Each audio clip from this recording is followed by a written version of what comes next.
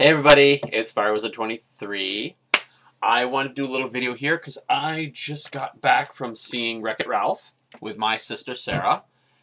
And first off, major spoiler alerts on this. First, a response to my original video where I talked about this. It was called Insomnia, sort of. I did not realize the audio of that was that bad. My mic, I think the microphone was just dying at that point, and that's shortly after the time when I actually disposed of it, so this should be a lot better, hopefully. So how do I feel about Wreck-It Ralph? It's really good. I like what they did to say.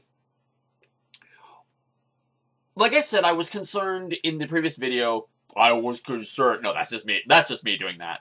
I was concerned that they were just using video game characters as a way to draw people in, which I think was right. That is kind of what they wanted to do. They wanted to say, this is the kind of movie, the story we're telling. We don't want to mask that, and we're going to treat it legitimately. And I think they really did. I love the care they take to the characters in how they move and how they act. They are video game characters true to every aspect of themselves, and it makes fun of video game tropes. It's like, if these characters really were real and they could only react in the way that they are as video game characters, then they would have to act this way. And I love that. I can't explain that unless you see it and you're a gamer and you get it and you understand.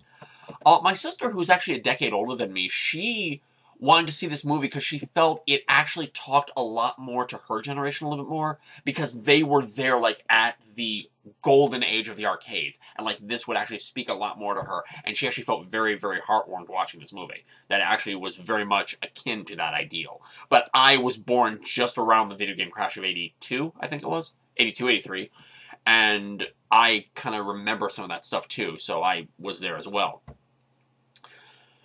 I'm hesitant to talk about the story because, and I know I said spoilers, I know I did, but, like, my God, this was good. This was really good.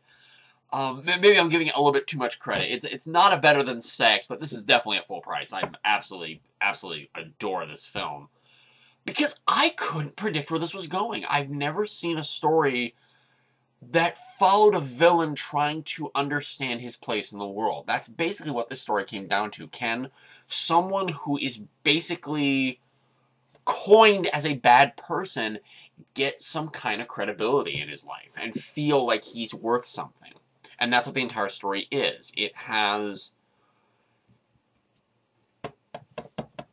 I want to just say go watch it in the video, but, like, I want to explain this to some degree.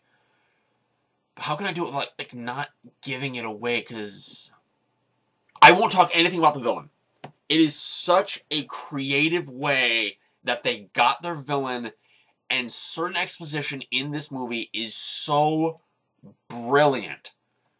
And I wouldn't say it's up to Pixar level, but they do Pixar style tricks. You're told things without it being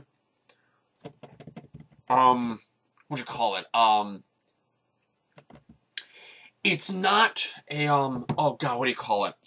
They called it in Toy Story 3 when Woody went to the little girl's house. Like, you weren't supposed to believe that that's where he was going to end up.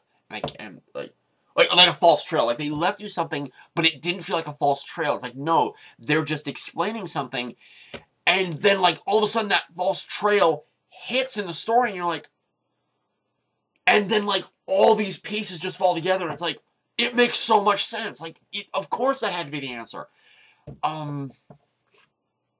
Admittedly, I do see a little bit of a fault. I have, like, one minor little fault with it, but otherwise it's, like, perfect.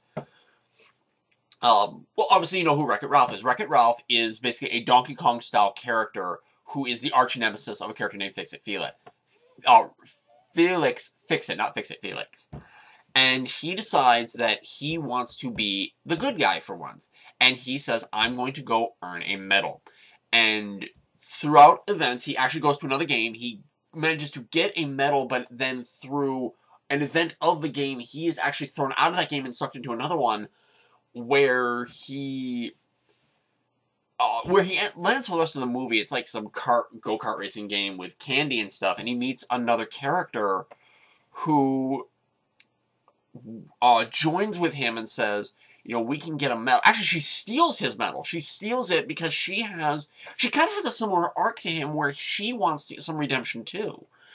She's a glitch character, and there's a glitch in her, and the other characters don't like her because of that glitch, that she makes the game look bad if she was to participate or play.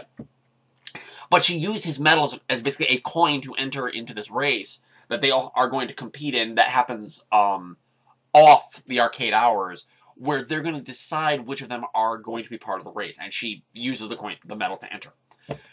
And through the events, Wreck-It Ralph and her, they make a car together, and there's the, you know, there's like, you know, he has to train her. She actually doesn't know how to drive, and he trains her up to teach her how to drive, and then he meets a character in that game who, it's kind of the standard low point in the movie. Like, we have to say, okay, well, let's put these doubts in, and the characters actually retrieve the medal that she used.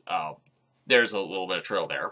It retrieves the medal that she had used to enter the game, the one he took, and says, you know, I'll give you the medal back. And he explains the problem, that a big fear of all these video game characters is that their game is deemed as unoperatable, that it's broken in some way. And in fact, when Ralph left Fix-It Felix Jr., which is the game he's part of, they believe the game's broken because all of a sudden he's not there to wreck the building like he's supposed to every day. For 30-some-odd years at this point. And they mark it as broken. And what all the characters are afraid of any game is that happening, because then they might be taken out of the arcade forever. And their purpose is to be in the arcade. That's how they have an existence. That's how they have a life.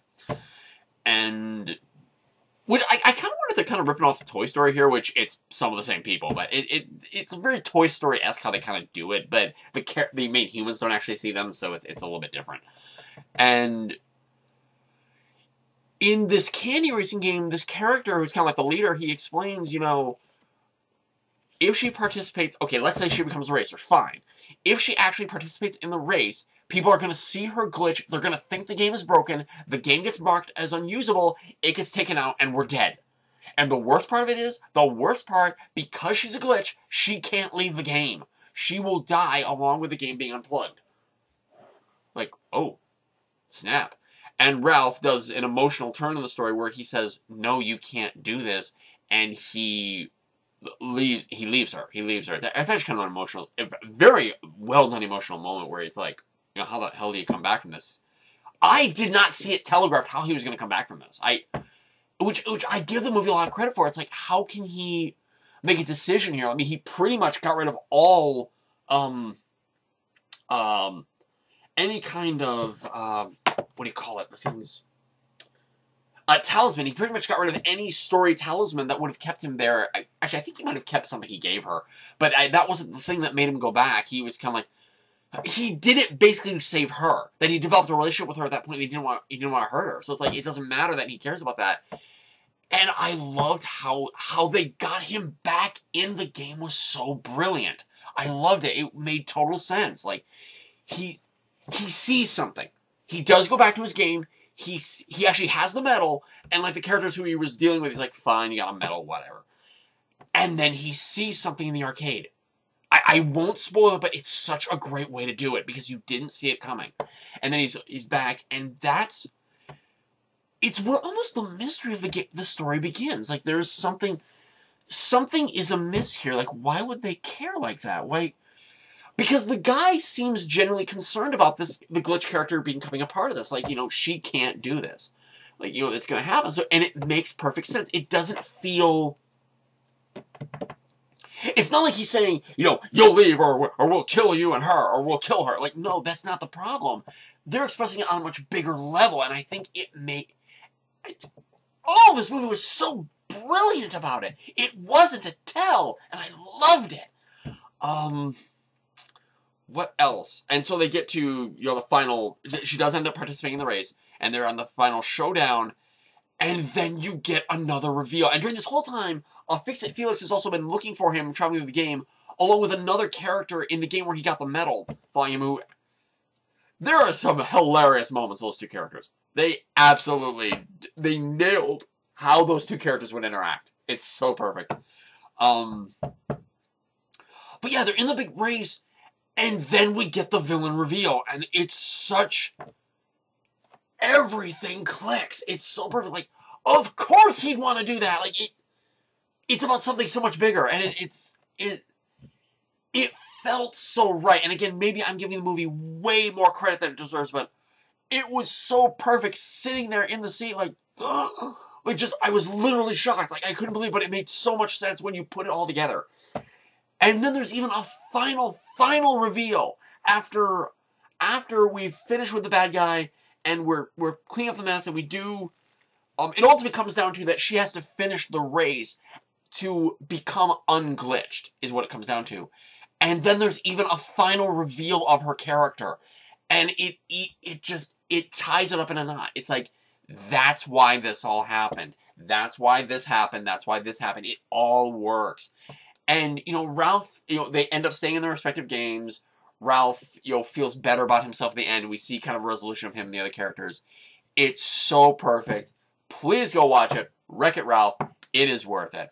I hope you've enjoyed this. Bye-bye.